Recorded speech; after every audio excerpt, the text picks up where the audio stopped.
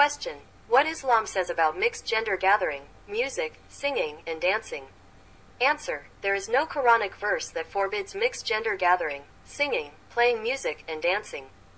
Hadith says that women used to sing and play music for the Prophet, peace be upon him.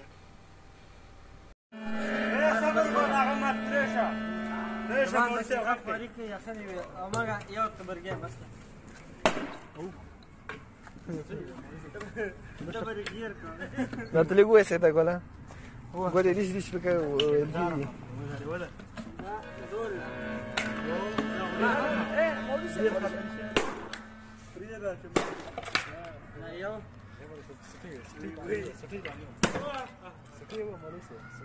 شيطان ما بكيه شيطان ما بيخاف على شيطان ما بكيه كأنه بروتي شيطان بكيه ميدا वो दिख सुना सामान लगी ये बाकी जो हम ये टूर डमानो तो मुबारक ये बुखारी थी मैं बता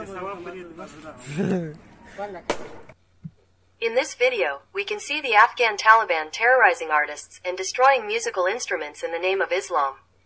The prophetic tradition tells us that music was not only part of the Islamic culture of the Prophet's time, but women were also playing music. Therefore, the act of singing and playing music is not only part of every culture but as a prophetic tradition, it is also a prophetic sunnah.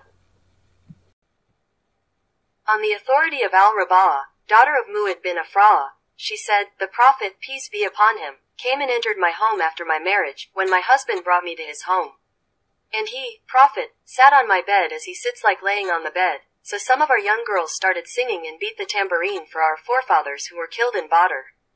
And one of them sing, and among us, is a prophet who knows what will happen tomorrow. Prophet, peace be upon him, intervened and said, leave this and say what you were saying before." Narrated by Bukhari 3005/1. Mishkat al-Masabi, Volume 2, page 80, with Urdu translation, printed in Pakistan in September 2000.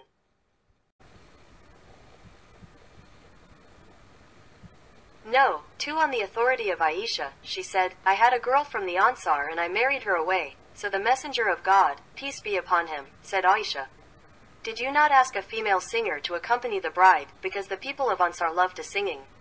Narrated by Sahih ibn Hibban 3019/15, Mishkat al-Masabi, Volume 2, page 80, with Urdu translation. Printed in Pakistan in September 2000.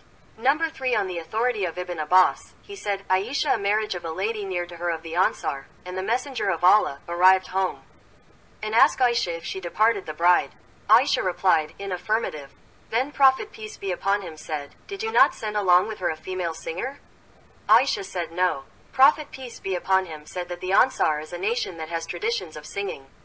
It would be appropriate if you accompany the bride with a singer. Who can say to them that we came here to give a message of peace for both of us?" Narrated by Sahih ibn Maha 3020/16. Mishkat al-Masabi, Volume 2, page 84, with Urdu translation. Printed in Pakistan in September 2000.